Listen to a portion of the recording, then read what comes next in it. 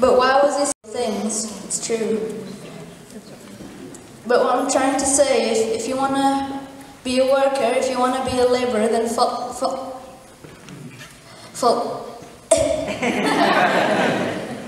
Jesus.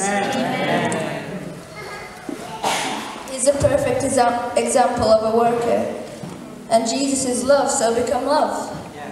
There's a passage, I'm sure most of you know, in 1 Corinthians 13:4-7, which describes what love is. Love is patient, love is kind. Well, I can't remember it all, but that's the beginning of it.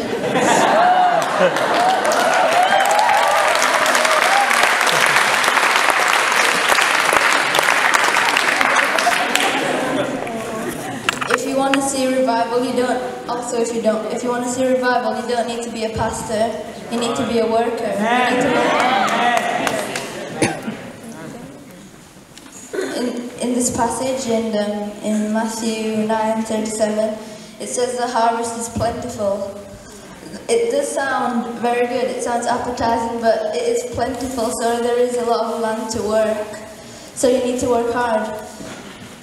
So with all this work, you need tons and tons and tons and tons of strength.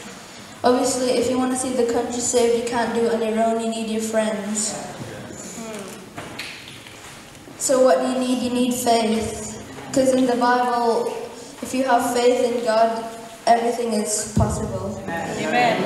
And that faith, the size of a mustard seed, which is very small, can move a mountain. Faith is really powerful, you see, because you can declare in faith that you're going to be healed, and you're going to be healed.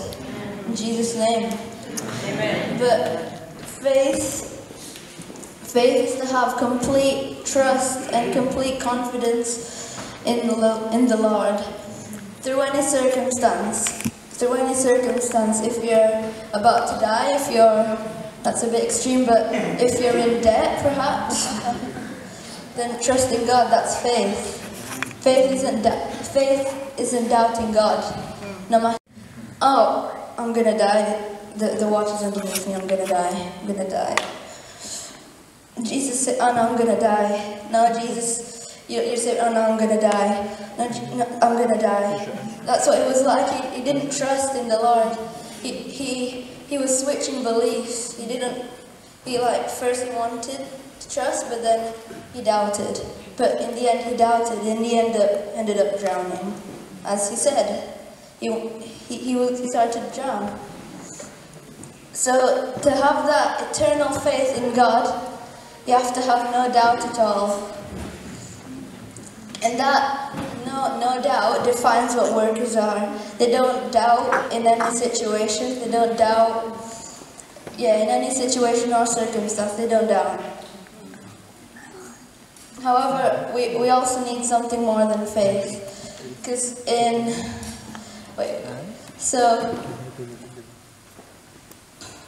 we also need compassion for the world. Because do we have compassion for the people who are spiritually dying and people who are actually dying? Do we have compassion for people who are homeless, who don't have homeless inside, that don't have a home, who keep switching? Do you have compassion for the people who don't have God? Do you have compassion? Yes. Anyone? Please speak up. Yes. Amen. Yeah. Did anyone say they have compassion? Yes. Yes. Well, then why aren't we seeing the country changed then? Because those under the bondage of sin, they need our help. But are we giving that help to them every day? No, we're not, but we can change. You can change, don't be sad, just change. I quoted that, so that wasn't mine. If you pass up the opportunity to share the Word of God to someone, if you're in school like me, and then sometimes I go over to invite someone, but nah, it's too scary. But then you're holding back what Jesus wants to give to everyone. You're holding back what Jesus wanted to give to everyone freely, but you're holding that back. See, you're his instrument He uses you to go into the multitudes, but you're holding his power back. If you want to see the country following Jesus, start with yourself, because if we don't start with ourselves, then where are we going to get? Ask God to give you revival and the refreshment of your heart. Like in our church, we had an event in Costa. I'm sure everyone knows what Costa is. It was called Refreshers, because when people came, they were getting a refreshment of the heart. They were beginning again. That's what refreshing is. So we're going to turn to another verse. So James 2, 14 and 17, not 14 to 17.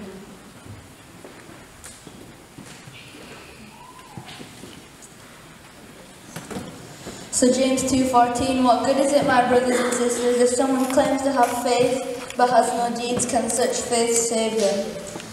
And 17, in the same way faith by itself, if it is not accompanied by action, is dead. I believe that. Because in the title of this message, I don't put we need workers. I put that we don't need sitters, because this explains why we need workers. Because the sitters, they have faith, they have strong faith, but they don't act on that, they don't do. Faith by itself, it's powerless, it can't do anything. It can't. But the thing is, if you don't act on it, your faith and your passion will start to die out. It will just fade away. So you need to act on it before it goes, because it's gonna go if you don't act. And the Lord, He gave us this because He knows that if we have faith, that we see revival, but then we act on it by inviting people to church, then He knows we're going to be unstoppable. If we use faith and action together. Let me give you an example. Because I want you to teach you that faith, you need action with faith. So.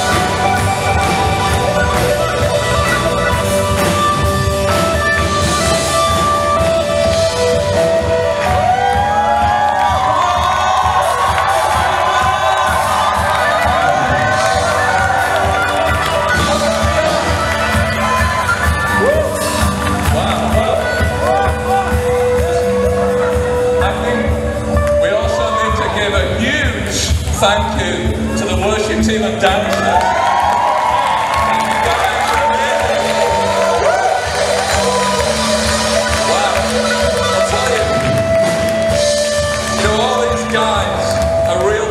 Of Jesus. Most of them have their own cell groups. They are so committed, and all of them are from within the church. You know, we didn't hire any of these like from outside, especially for the day. They are from within the church. They're the most faithful, amazing disciples of Jesus, and I think they've done an incredible job today. So let's give another second big round of applause.